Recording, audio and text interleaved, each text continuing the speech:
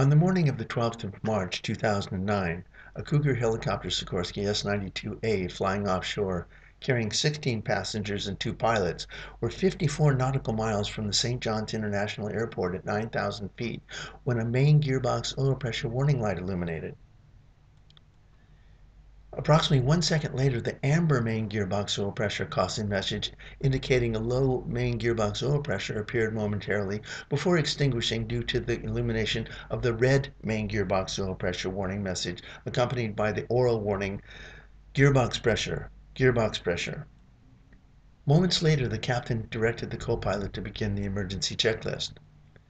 At 9:51, approximately 6.5 minutes after the red main gearbox oil pressure warning message illuminated, the co-pilot stated that they were now in a land immediately situation in the emergency procedure. The captain acknowledged the co-pilot's comment about being in a land immediately situation, but indicated his intention to stop the descent at 1,000 feet. The co-pilot acknowledged the captain's decision, then repeated again that they were in a land immediately situation and that the emergency checklist was complete. At this point, the captain leveled out at 800 feet.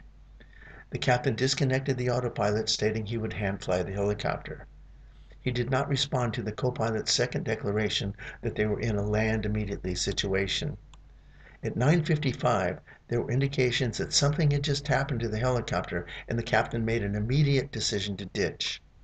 At 9:56, less than 1 minute after the captain advised the Cougar dispatch that they were ditching, and 11 minutes after the loss of main gearbox oil pressure, the S-92 struck the water at a slight right bank nose-high attitude. The helicopter sank rapidly. One passenger survived with serious injuries. The other 17 occupants of the helicopter died of drowning.